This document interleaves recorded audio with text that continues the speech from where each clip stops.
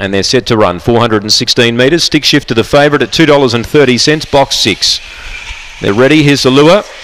Set.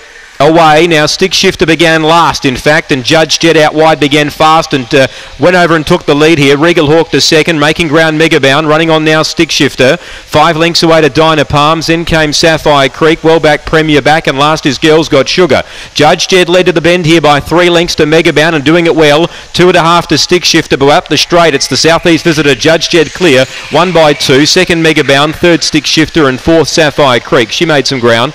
Behind those in the field came Regal Hawk. Premier back beat a couple in, including Girls Got Sugar, and Dinah Palms was last to complete the course, and Judge Jed down from Mount Gambier gets the money. Number 8, Judge Jed, looked a good race for him today. He'd been racing well at Mount Gambier without a great deal of luck. He's been able to sweep down the outside early to take the lead and get clear to win. Megabound will run second. Number 7, she made some late headway.